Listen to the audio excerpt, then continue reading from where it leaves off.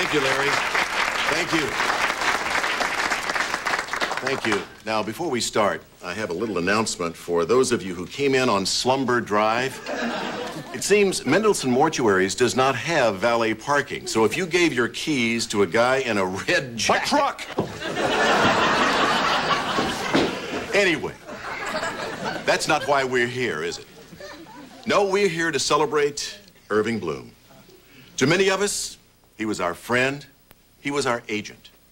But to one special lady, he was 82 pounds of pure love. Let's bring her up. Mrs. Irving Bloom. Come on, Mel. Thank you, everybody, for coming, and thank you, Mendelssohn Mortuaries, for such a lovely job. Mendelssohn Mortuaries for the eternal rest of your life. Thank you, Wink. That should cover it. Okay, you're up next, Mr. Martindale. Yeah, okay, Wink. To be honest, I'm experiencing chills and running a mild fever. But I'll be okay. I once did a tic-tac-toe with an ulcerated appendix. Oh, no. And how did you manage? Basically, I lapsed into a stupor. I don't remember much about the show. But the tape showed me French kissing the runner-up.